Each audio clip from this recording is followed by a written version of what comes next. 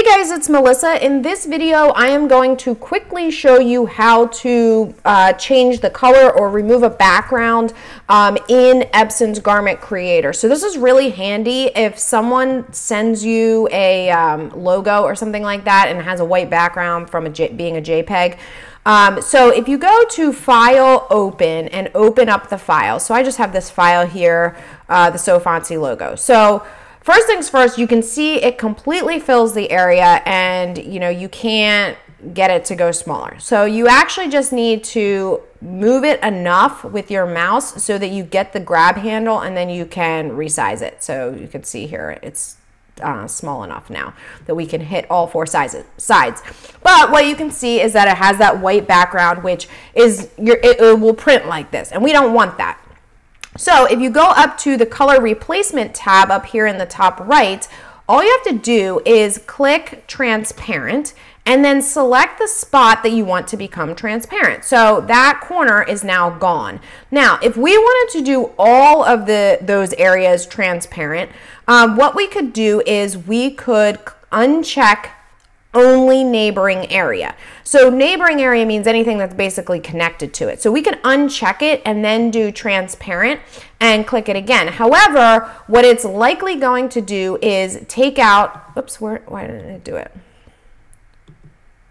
All of the white. And so that is actually not what we want to do if we're using a black shirt. Okay, I just wanted to show you what was going to happen so that you know. Now, if you want to go back, basically undo, you can't, there's no undo here. But what you can do is in the list here, the actions that you made are made in order. So this was the first action that we made. This is the most recent. So we can just delete that and it will go back to how we had it. So now what we want to do is we just want to click here and we'll remove that transparent piece right there. Oops, it's not, why isn't it doing it? Oh, it's, okay, there we go. And we'll do that again right here. Oh my goodness, why isn't it? Let's go to print settings real quick and try this again. Okay, so we don't want that. And then we don't want that.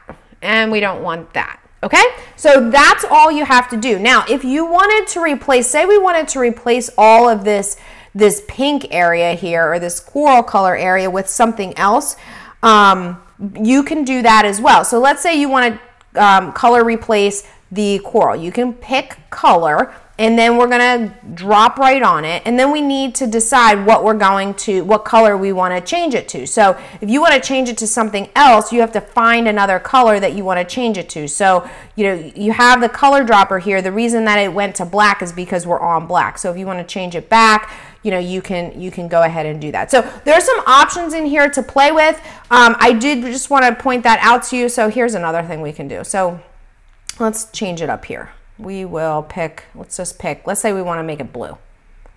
So you can see, okay? So wherever that color dropper is, that it kind of is a little bit funky, but I did want to show you that you have a couple of options there to change that. Now, if you don't like that, which I don't really want that to be that way, I'm just going to again delete it. But the thing that I do think you will find the most helpful is the ability to quickly take away a background so that you basically have a transparent background there. Specifically on logos, it comes in really handy.